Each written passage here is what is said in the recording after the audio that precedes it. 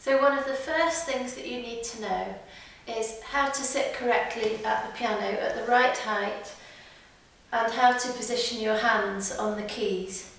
So I'm sitting on a piano stool, but it's absolutely fine to use a normal chair, and if you need to, build up the height with cushions, so that when you put your hands on the keys, your wrist should be level, so not down like this. So your wrist should be flat, be curved, so that when you play the notes, there should be a hollow space underneath your hand. So that's just a little tip for you.